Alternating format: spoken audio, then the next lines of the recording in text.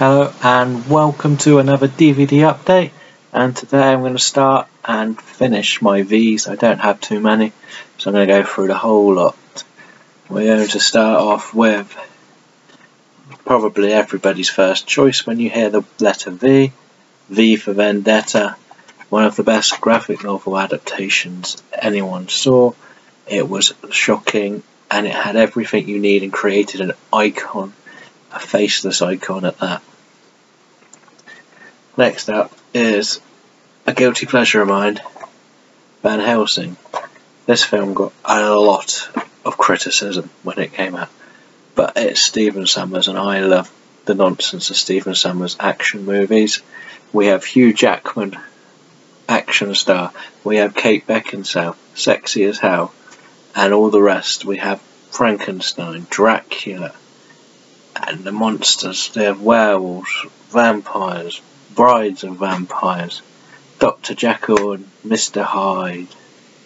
It's amazing the idea in the film. It may be a cheesy action film, but it's fun. One of my favourite comedies, Van Wilder. Van Wilder gave Ryan Reynolds his first breakout chance in Hollywood, and he's the party liaison. He's brilliant in this role, so calm, charismatic, and even Tara Reid gives a good performance in this one. Brilliant comedy, has to be seen. Next up is one I kind of ended up picking up the wrong film. It's the Vatican Exorcisms. I was looking for the Vatican tapes, meant to be a much better horror movie. This was a documentary, or a documentary found footage film, where some guy goes to Italy to explore exorcisms, and I don't know, it was the same as what you see every single film in this genre. Why found footage should be cut back unless you could do it right. Next up is the beginning of the downfall of M. Night Shyamalan, The Village. And The Village is a film I actually saw at the cinema and got scared by the audience screaming at trailers. The movie itself is easy to understand. It's clever to an extent where it tries to just throw the twist in for no good reason. And the best jump scene, again, you can see happening a mile away. But it's still, try that one. It's really interesting idea of a film, and did spin off to make a very creative mockumentary called The Buried Secret of M. Night Shyamalan. You know his name. Very comical version of what he could be thinking in his mind. Search that one up on the internet because I don't think it ever got properly released. John Carpenter time now. The Village of the Damned. The Village of the Damned has Christopher Lee.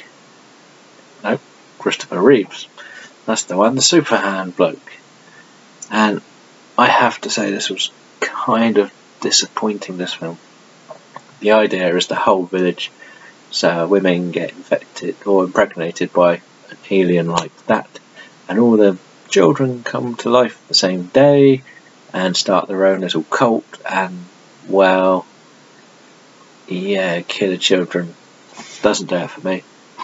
And I believe it's not as scary as the original, which shocked people. And the final one of this collection is one of my favourite genres of when I grew up.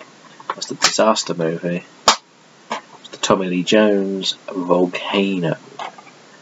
Volcano pretty much summed up what was happening in the late 90s. Let's find a natural disaster and exploit it to somewhere new. Volcanoes in LA, and it is good if you like the genre. If you don't like the genre, you won't like this film. Simple as that. Anyway, that completes the V's, surprisingly or not. What other films beginning with V should I add to my collection? And remember to like the video, like us on Facebook, follow us on Twitter, and visit the site if you want to have any written reviews.